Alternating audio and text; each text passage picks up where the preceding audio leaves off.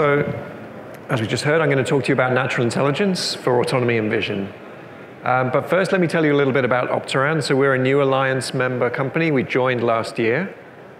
Our purpose is to reverse or re-engineer nature's algorithms to create a software brain that enables machines to perceive, behave, and adapt more like natural creatures. And we're an award-winning business. In fact, we won the Vision Tank Audience Choice last year, Robotics Business Review, Top 50 Innovation Award, and a number of other things, featured in Wired, New Scientist, BBC, et cetera, et cetera. So we're getting a lot of recognition for bringing a new approach to autonomy.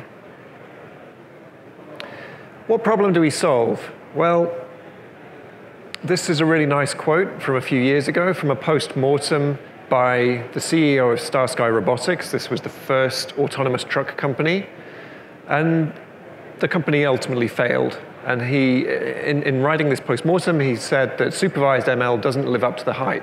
It isn't actual artificial intelligence akin to C3PO. It's a sophisticated pattern matching tool. So for autonomy, machine learning is really insufficient, and there's all kinds of safety engineering, edge cases, et cetera, you have to deal with around that.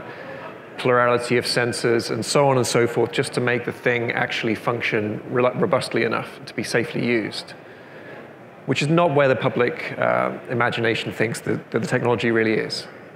And Gur Kimchi, who founded the Amazon Prime Air business unit, he's actually advisor for Opteran, he's on our board as an advisor, says there are two ways of approaching autonomy, photogrammetry and AI. Opteran's approach is a third way.